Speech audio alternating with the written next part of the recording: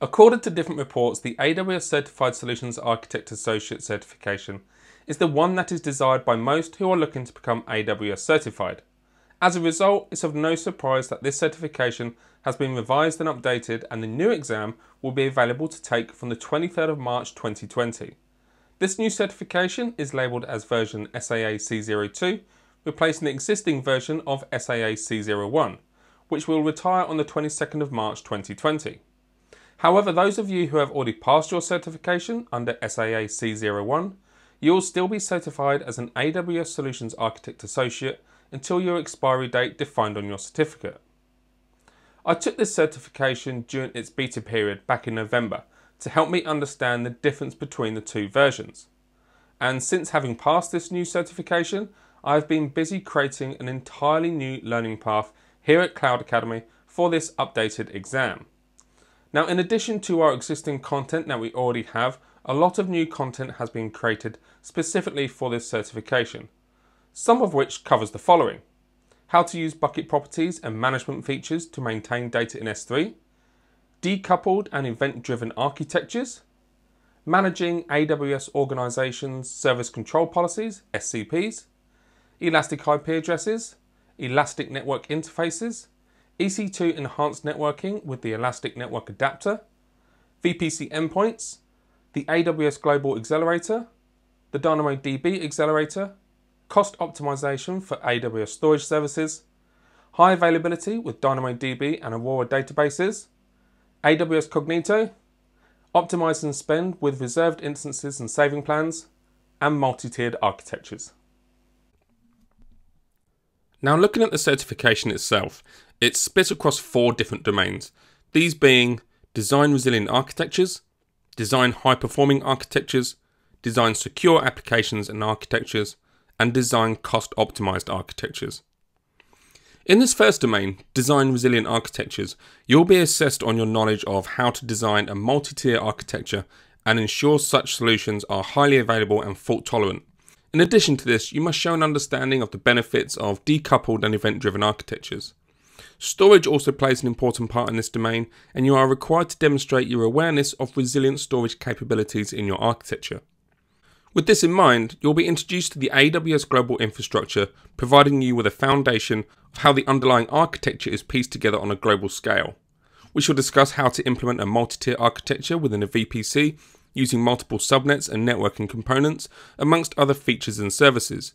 You will also be introduced to Amazon Route 53 and Amazon CloudFront, and also some common disaster recovery and business continuity strategies. You will learn the differences between decoupled and event-driven architectures and some of the services that allow you to implement such solutions, such as the Amazon Simple Notification Service, the Amazon Simple Queue Service, Amazon Kinesis, and AWS Lambda. From a storage perspective, you will gain a deeper understanding of storage services and how they can be used to help maintain your data from a resiliency point of view, including Amazon S3, AWS Storage Gateway, and Amazon EFS, to name but a few.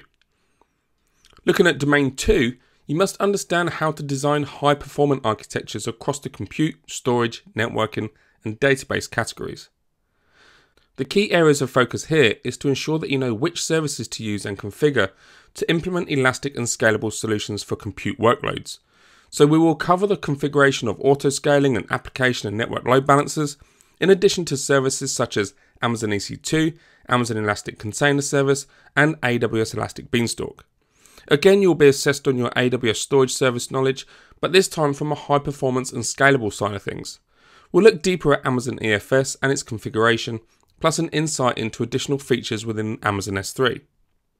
From a network standpoint, you need to be able to demonstrate you have a good knowledge of how to architect infrastructure that can support your workload effectively. So I'll focus on many of the VPC networking components that can help you to do this. From the fundamentals of the VPC itself, including subnets, elastic network interfaces, and the elastic network adapter, to security controls and considerations, including network access control lists, security groups, NAT gateways, and bastion hosts, plus connectivity options such as VPC endpoints, virtual private networks, direct connect, transit gateway, and the AWS Global Accelerator. The final component on Domain 2 will test your awareness and knowledge of database performance and what you can implement to help you manage workloads across your databases. We'll introduce you to many of the different database services to give you a foundation knowledge of the different services available, before honing in on some of the performance options available, including high availability with Amazon RDS using multi-AZ features, in addition to high availability options across Amazon DynamoDB and Amazon Aurora. You'll also be introduced to the Amazon DynamoDB Accelerator, known as DAX, to boost your database performance tenfold using cached clusters. Domain 3 for me personally is probably the most interesting content, but that's because I love the security aspect of AWS.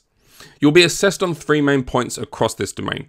You'll need to know how to design secure access to AWS and its resources within it. You will have to understand how to design secure application tiers, and finally be able to recommend and select the most appropriate security services and features to protect your data. We have content to help you understand all of these areas and elements, and one of the main services that you'll need to know and be familiar with is AWS Identity and Access Management, known as IAM. So we cover this in some detail, which also covers federated access. You'll also be introduced to Amazon Cognito as well as AWS organizations, in particular the service control policies that this service offers. From an application security standpoint, we focus on the AWS Web Application Firewall with an introduction to Firewall Manager and Shield. Login is also a crucial element of application security, and so you'll learn how to enable login and use it to your advantage from a security standpoint. You will understand how services such as AWS Config and AWS CloudTrail can also be used to help you audit, monitor, and evaluate your infrastructure for security issues and incidents to help you resolve threats quicker and more effectively. From a data security perspective, you will learn how to protect your data using the AWS Key Management Service, known as KMS, to encrypt your data across multiple services, in addition to learning how to manage and configure multiple encryption mechanisms used by Amazon S3. The final domain of the certification looks at cost optimization across your architecture, so it's important to understand the different costing metrics to different services and how you can optimize their configurations.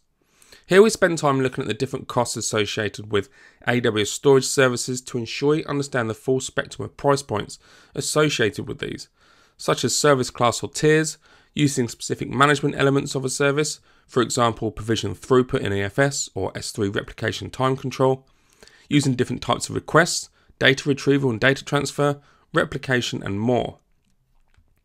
You'll be introduced to compute savings plans and reserved instances and how these can be optimized to save you money across your EC2 fleets. And finally, a review of some of the cost optimization features and best practices when designing a cost optimized network architecture. So all of this content and more is being prepared for our new learning path, which will be available on the 23rd of March. If you have any questions, please feel free to reach out to me with the details on screen, or alternatively, please contact support@cloudacademy.com. So good luck, keep studying, and let me know how you find the new exam. I'd love to hear about your result.